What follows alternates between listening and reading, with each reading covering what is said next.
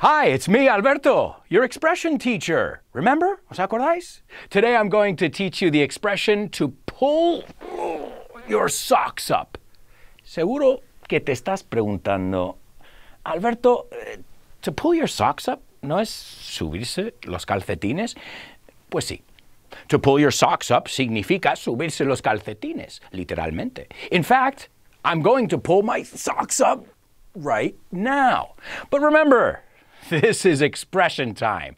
And to pull your socks up also means ponerse las pilas. So if I tell you, pull your socks up, te estoy diciendo, ponte las pilas. Y fíjate, dependiendo de quién se tiene que poner las pilas, usamos your, his, her, their, right? To pull your socks up. To pull his socks up, right? Muy importante esto. To pull their socks up. Tienen que hacer juego.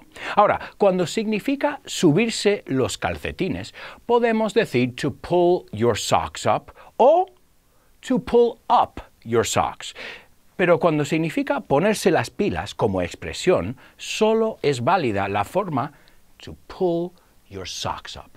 Let's have a look at some examples. We need to pull our socks up. Tenemos que ponernos las pilas. ¿Y él?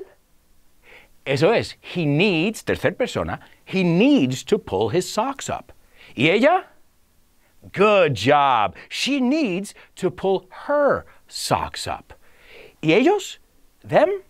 They need to pull their socks up. Okay, so if you want to improve your English, si quieres mejorar tu inglés, pull your socks up.